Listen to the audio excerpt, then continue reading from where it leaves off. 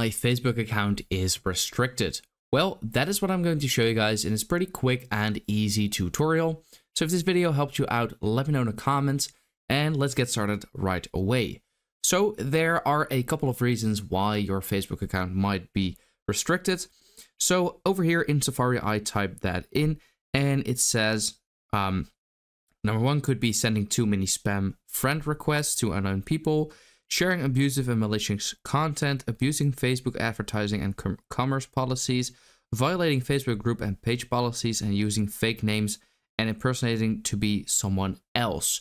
Now, a reason what could also be the case is that isn't here on the list is if you, for example, spam commenting, too many likes at like in a certain amount of time, stuff like that. So basically, you usually get restricted for doing stuff that could possibly be harmful or when you might look like a bot. Now, how can we actually try to unrestrict our account? Well, what you want to do is go to the menu, scroll down until you see help and support. You want to click on, then click on report a problem. If you click on here, you'll get this page. Now, what you want to do is simply click on continue to report.